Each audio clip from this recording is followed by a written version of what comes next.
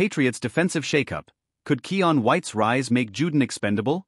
The future of Matthew Juden with the New England Patriots is under scrutiny as the team heads into training camp.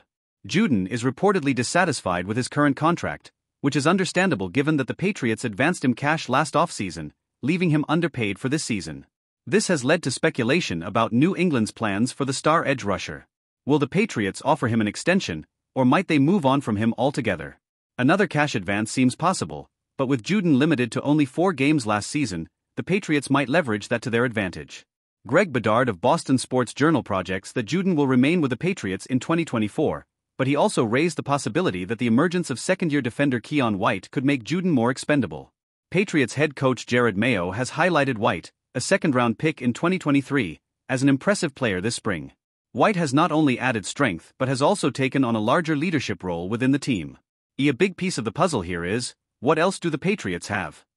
Bedard said during a recent episode of the Greg Bedard Patriots podcast. Bedard noted that if White continues to excel, it raises questions about where he will fit in the lineup. Is that going to be opposite Juden? Are you going to sit Anthony Jennings and Josh Uche? Are you going to sit Dietrich Wise? Juden has publicly stated his intention to prepare for the season and not let his contract situation become a distraction. He even denied Bedard's report that he wouldn't play under his current deal. If Juden's stance holds, the Patriots would likely keep him, considering his status as arguably their best defensive player.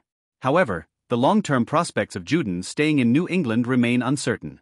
If the Patriots don't see him as part of their future, trading him to a Super Bowl contender could be a strategic move, allowing the team to gain valuable assets during this rebuilding phase. This situation will undoubtedly be a hot topic as training camp progresses into late August, unless Juden forces the Patriots to address the issue sooner.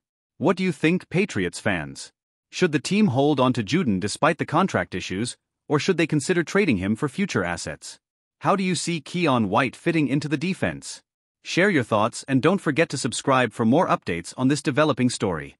Your opinion matters.